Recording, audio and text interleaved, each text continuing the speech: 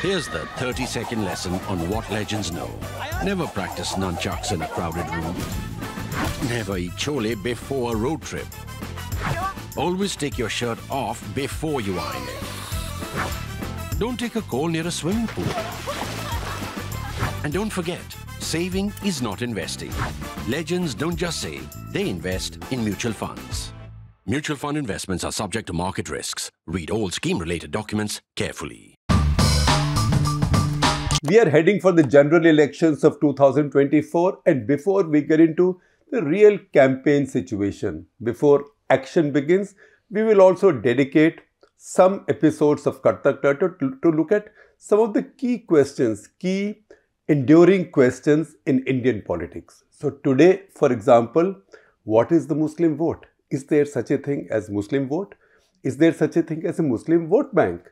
Does somebody have ownership of this vote bank? Somebody has the keys to it? Or does somebody not have access to this vote bank? Meaning thereby our forces arrayed against the BJP, do they own this vote bank? And does BJP have no access to it? Or there is some nuance there. Again, is the BJP happy to be in this situation that they will play in a field of 85% votes in India and leave out the 15% of Muslim voters, or are they doing something about it? Now, I will talk about a bit of it myself, but also I have with me a colleague of mine, Sanya Dhingra, who you know well. She's worked with us in two spells.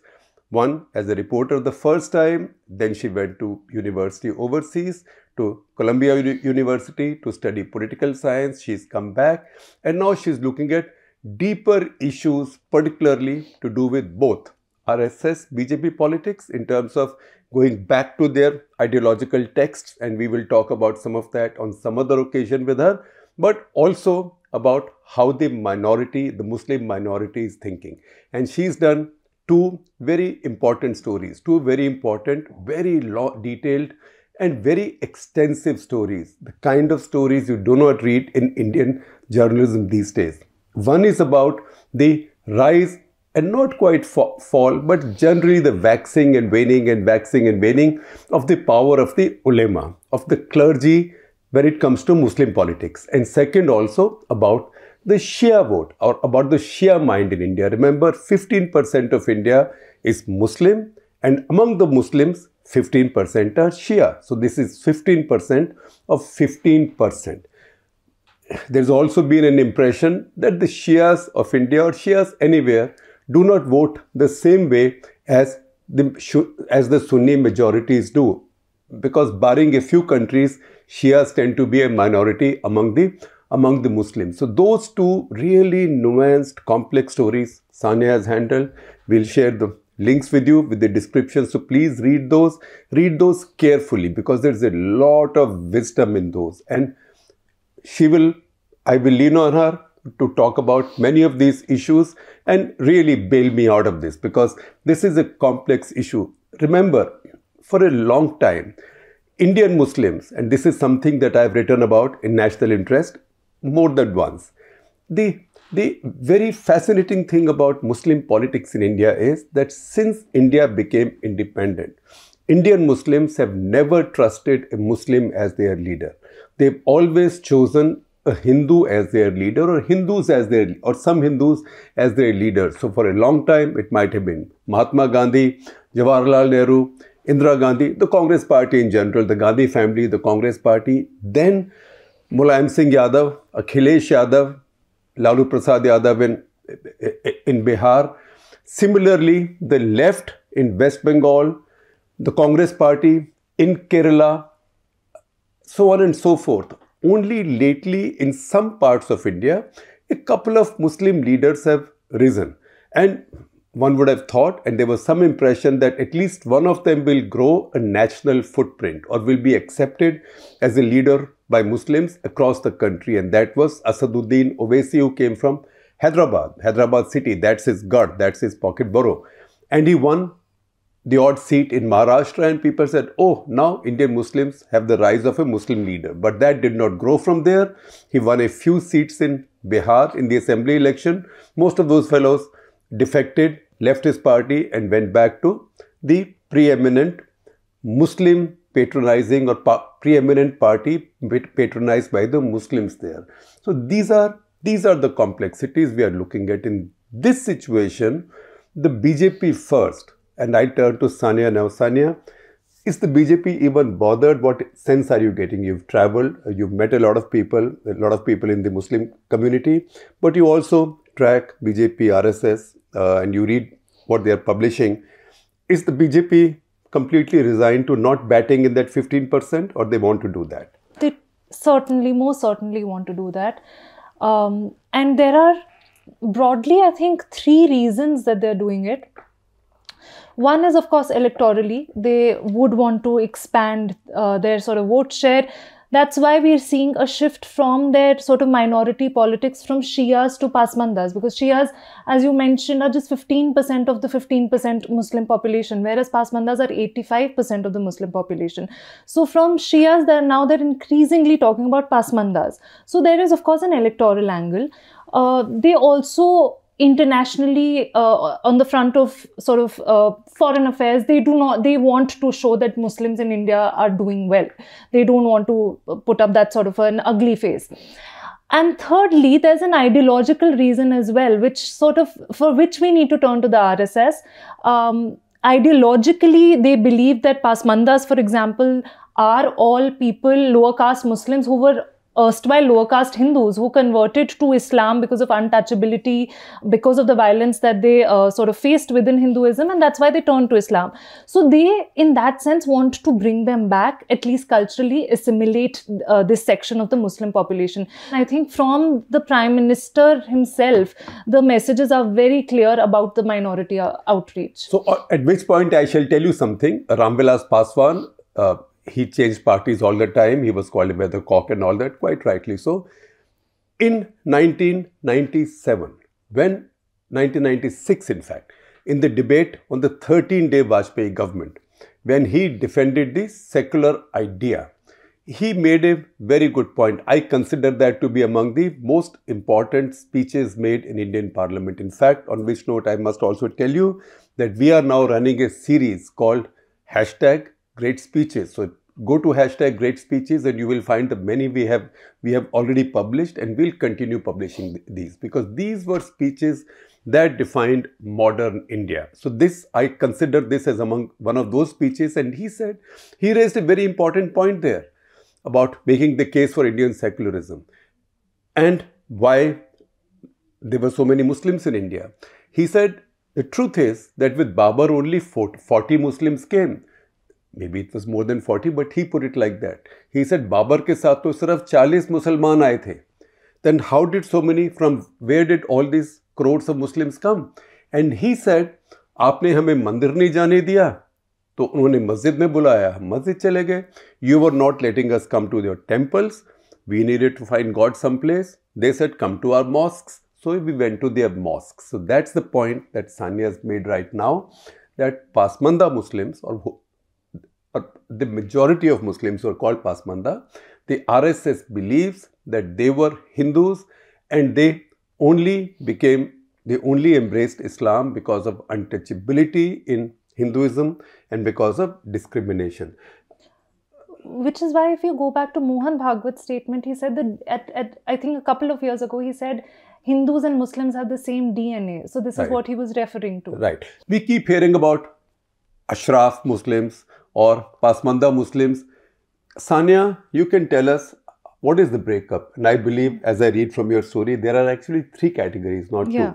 So broadly, Ashrafs are the dominant upper caste Muslims, and they constitute just about 15% of the sort of Muslim population, and all others are Ajlafs and Arzals. Now, Ajlafs would be an equivalent of the backwards, and Arzals would be the Dalits. Pasmandas is a category which refers to both Ajlafs and Arzals. So anybody who's not like a Brahmin-like figure, an Ashraf, is Pasmanda by... And the Muslim elites so far in India have mostly been from the Ashraf community. Including in the ulama, including if you go to AMU, most of the faculty, everybody it's full Brahminwad within Muslims as well. Yeah, if you can put it like that. So BJP is reaching out to the Pasmanda community and Shia community. Yes. Shia community, of course, the BJP has traditionally, go back even 3 decades, 4 decades. Shias have, as you know, for the piece when I was talking to Hilal Ahmed, he says Shias were the... Hilal Ahmed is a scholar who also often writes for ThePrint. And who has worked a lot on sort of Muslim politics. And he says Shias were the original sort of good Muslims for the BJP. Good Muslims. Yes. And now it is the Pasmandas. So Shias, of course, they have shared a relationship, good sort of, at least the Shia religious leadership has had good ties with BJP leaders for several decades. And this includes the likes of Atal Bihari Vajpayee, Lalji Tandon, basically mostly in Lucknow.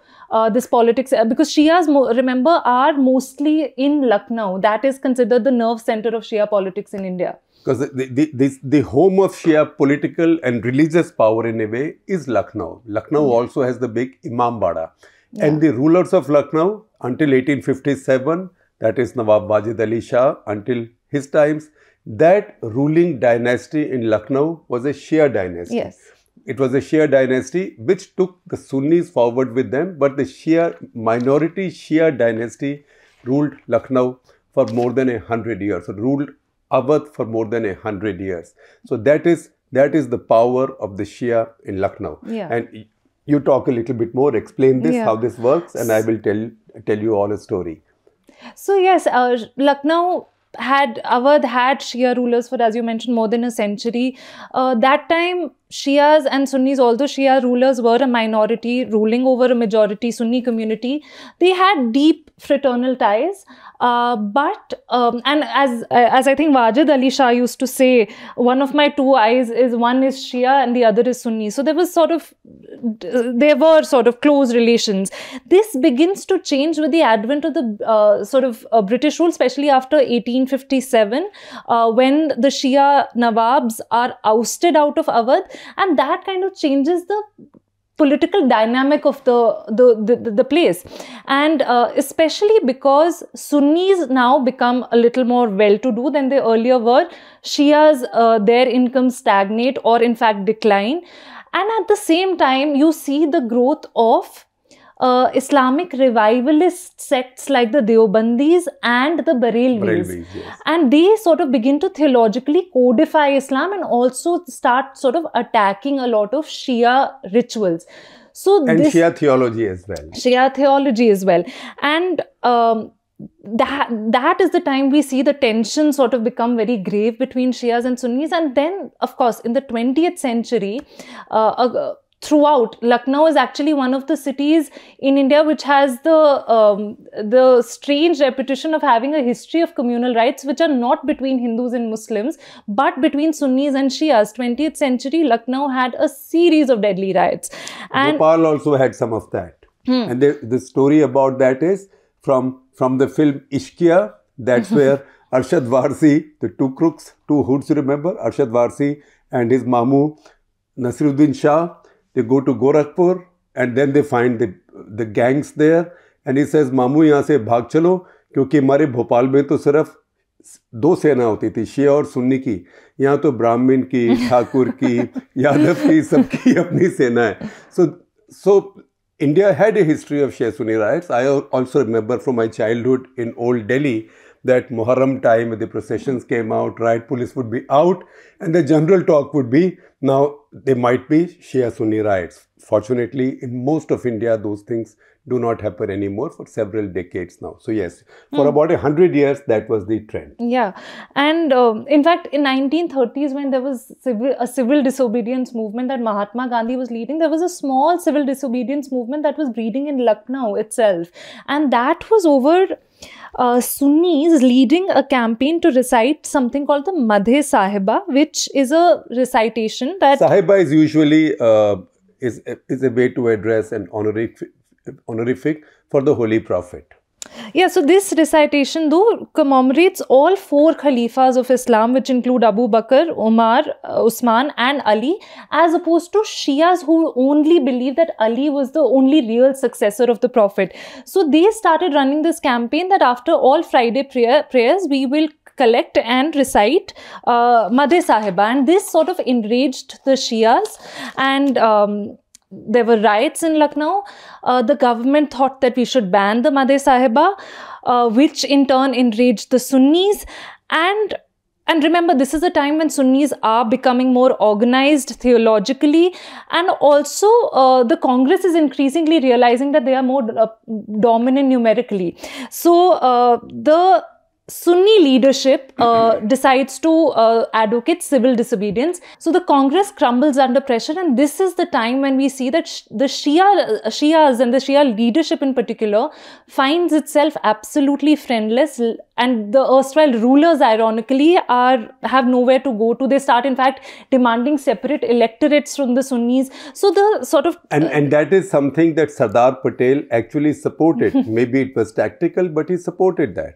Because Sardar Patel leaned towards the Shia, and he also might have agreed with the idea of separate electorates for the Shias. So he was humoring their demand, and this is not me saying it. Mushirul Hasan has in an essay Professor Mushirul Hasan, former Vice Chancellor, late Mushirul Hasan, Vice Chancellor of Jamia Millia, and also a very well acknowledged scholar and professor. So yeah, he writes that Patel was humoring the Shia demands, even though he knew he cannot actually fulfill them in any real way, neither him nor his party. But Patel was aware, according to Hassan, that if he listens to the Shias, this will sort of puncture the Muslim League's narrative of, Muslims being one unified community. Congress at this point was up against Muslim League and its two-nation theory. Exactly. So Congress... one thought that they will make alliances among the Muslims, and the route to that was the ulema, the Deobandis and others. Because remember, the other sort of elite Muslims, especially the AMU Muslims, the Aligarh Muslim University Muslims, were by and large had aligned themselves with the Muslim League and were in favor of the two-nation theory. So the Congress needed other sort of elite Muslims. And that's why the Maulanas and Maulana Azad, for example, represented that stream. So Maulana's ulema came with the Congress, and we'll come back to the ulema issue. I will only tell you something about the Shia power. So after the destruction of Babri Masjid in 1992, when mood was really bad in India and Muslims were really angry and aggrieved, as they should have been, Narasimha Rao, among the things he did to calm them or calm the mood, he invited Rafsanjani to come to India, Iran's leader, and persuaded him to go to Lucknow and address a congregation of the Shia at Lucknow's Imambada. And you know how big the Imambada is. It was a full congregation, and that's where Rafsanjani said that India's Muslims should feel safe under the Indian system of secularism. Now, that was an appeal to Indian Shia. So, this game of dividing the Shia and Sunni and addressing each one as a different constituency has been played by both the BJP and the Congress party. And the Congress, obviously, Sunnis being numerically more dominant, their natural allies were sort of the Sunnis, and which is what the BJP is now seeking to do as well, because they're also trying to enlarge. So what is the BJP doing with the Sunnis right now? I mean, there's so many things, but Pasmanda outreach is one of them. If you see, the Sufi outreach is also part of the Sunni outreach. We know that the Prime Minister has talked a lot about sort of organizing Sufi sammelans, wherein leaders of dargahs, various dargahs across the country, they're meeting with BJP leaders, delegations are meeting, they're doing Sufi nights, and there are a lot of stories about this. And recently, in fact, the Prime Minister presented a chadar to a delegation in the Ajmer Dargah. So Sufis are basically, they belong to the Barelvi sect of Sunnis, and the difference being that the Deobandi sect believes that we can only pray to Allah, while the Barelvis and the Sufis believe that we can also pray to, so there can be intermediaries between and Allah the peers like Hazrat Nizamuddin, exactly. Hazrat Moinuddin Chishti, and so on. Yes, so this is the big divide within Sunnis between Barelvis and Deobandis. Or in Pakistan, Pakpatan, Ganj Shakar, there are lots of these Sufi saints who this stream prays to. Yeah.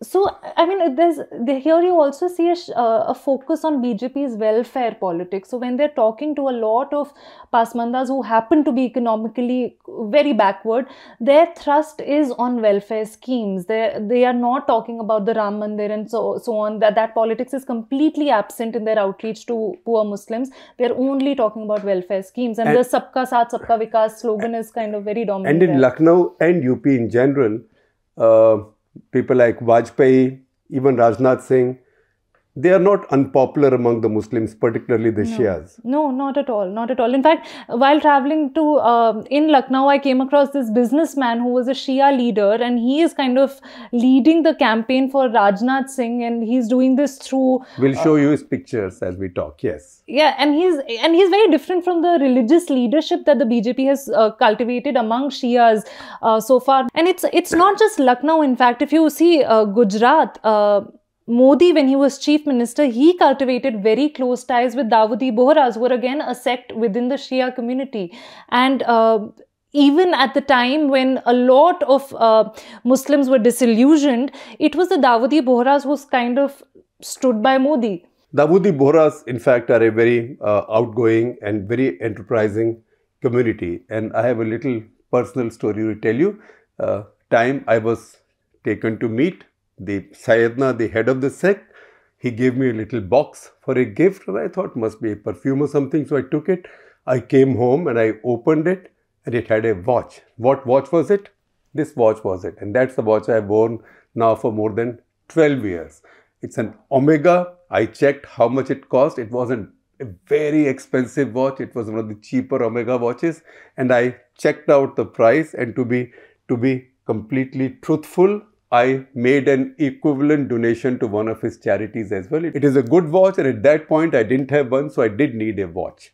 Even Kalbe Jawad in 2014, when Kalbe Jawad being the most prominent Shia cleric in India, he's like the Pope for Shias, I write in the story.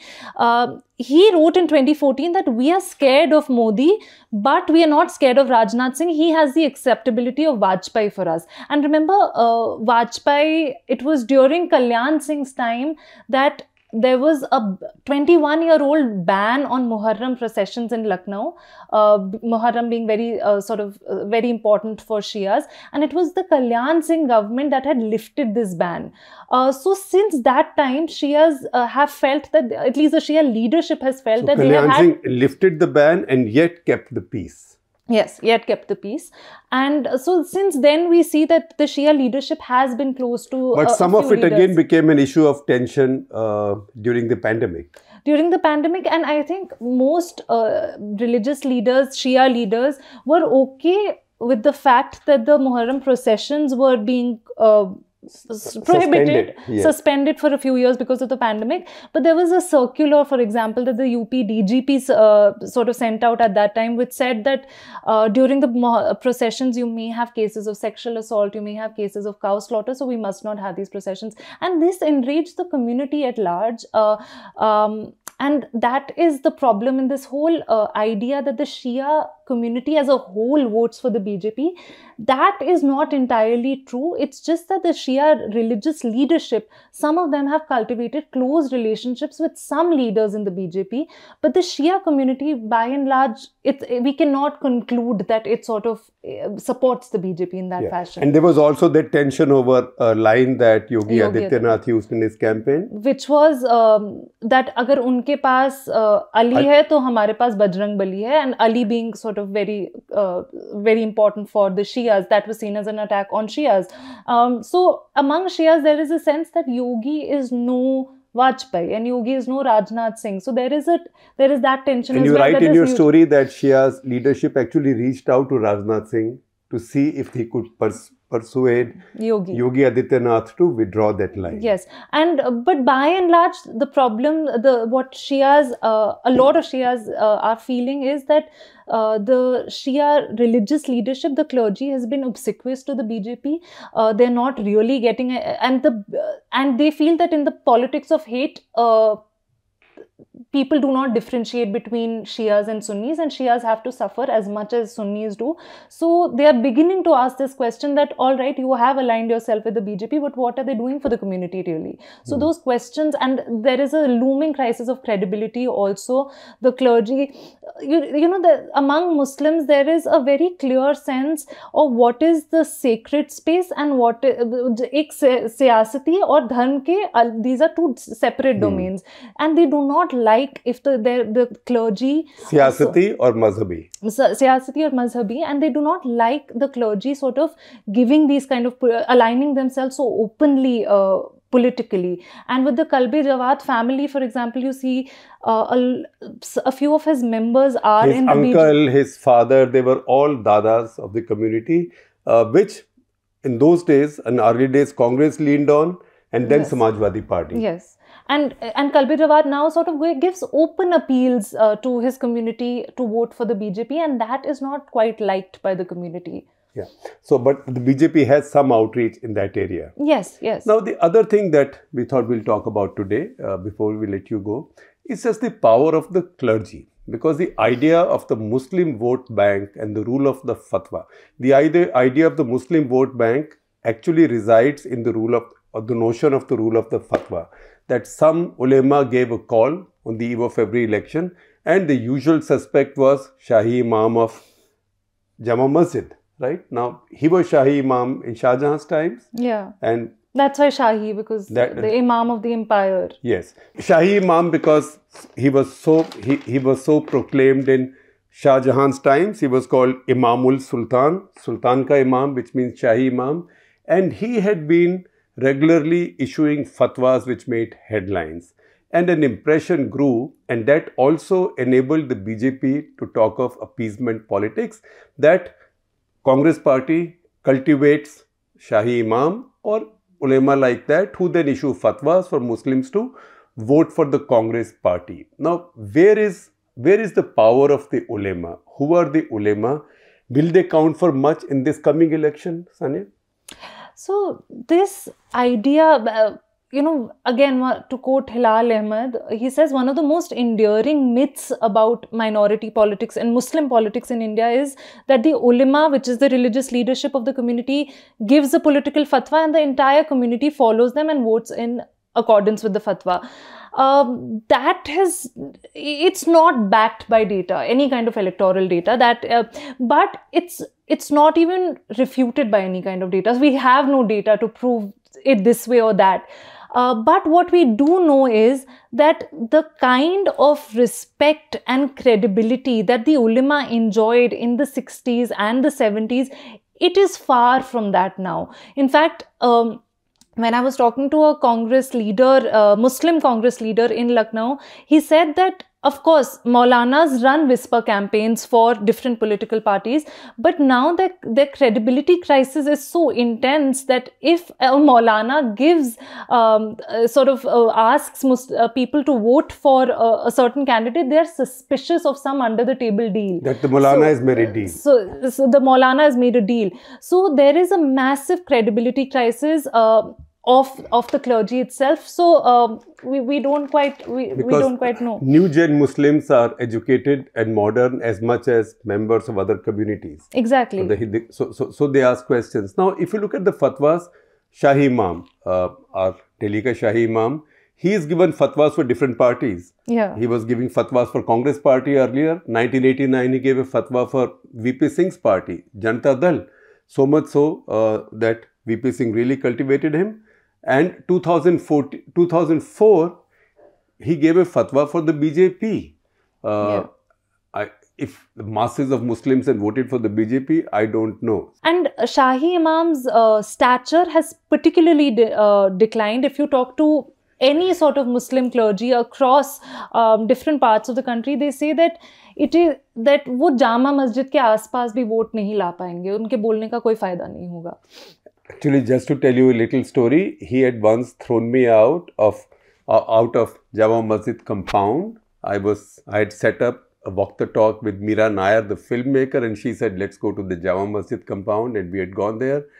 And he came down and he looked at me and he said, आप जो करना चाहें कर लें, लेकिन इनको हम यहाँ नहीं करने देंगे, ये बिल्कुल गलत है, ये नाचने गाने वालियों को हम यहाँ नहीं आने देंगे. I pleaded with him, I reasoned with him, I tried to tell her what a reputed filmmaker she was, but he wasn't going to listen to me. So we walked out, we recorded outside Jama Masjid, and then we also sat down for a meal of nihari at one of the shops there and did part of the interview while having that wonderful meal as well. So he's increasingly now a kind of a entrepreneur in chief of that area. I also don't believe that he now commands any vote particularly. But is that true of most of the ulema in India now? I think so, because if you look at some of the crucial moments of Muslim politics or Muslim protest in the last few years, you see the clergy has been entirely absent. And I'm talking about starting from 2017, when Muslim women were sort of spearheading a legal battle against triple talaq. The clergy was nowhere to be found. Anti-CA protests in 2019, again led by women, mostly from Shaheen Bagh in Delhi, also from activists of the left. Yes, and also students from Jamia and AMU. The clergy was missing. The clergy was entirely missing. Again, and at the time of the temple consecration in January, we did not hear any voices from the clergy. So by and large, the clergy seems to have gone silent. In fact, the only member of the Muslim clergy, the only member of the ulema we heard about during the temple consecration was the one who attended the consecration, that is Maulana or Maulvi Umair Ilyasi, and we have a story about that. Sanya, please tell us the story. So Umair Ilyasi, obviously Maulana Umair Ilyasi, he hit the headlines for going to the Ram temple, and then he had a fatwa issued against him for doing so.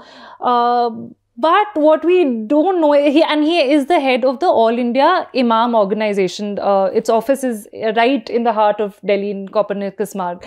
What we didn't know is that his father, Jamil Ilyasi, was very, very close to Indira Gandhi. In fact, there's a legend which is corroborated in Rashid Kidwai, senior journalist Rashid Kidwai's book as well, that at the time of the 1980 general election, Indira Gandhi was extremely nervous about whether she's going to win or not. And at that time, she was meeting all kinds of holy men. And one of those holy men who she met was Jamil Ilyasi and Maulana Jamil Ilyasi. And he said that you will have to let me tie something in some kind of charm in some kind of an amulet or maybe a holy thread or something somewhere on the ceiling of her bedroom, which she did, and then she won with 353 seats, landslide victory.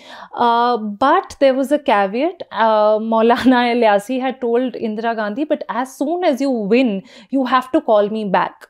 Indira Gandhi forgot to do that. And later Sanjay Gandhi died. She was absolutely... Not long after. And she was absolutely depressed, distraught. The Maulana was called back. Maulana, equally distraught, said, why did you not call me back? I told you to call me back after you win the election. Now you have to offer namaz to correct what you did not do.